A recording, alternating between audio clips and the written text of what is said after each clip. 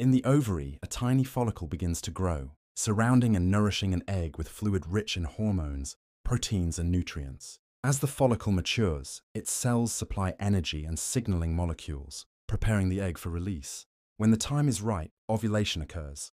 The follicle ruptures, releasing the mature egg, which is swept into the fallopian tube by delicate fimbriae. Here, fertilization may take place.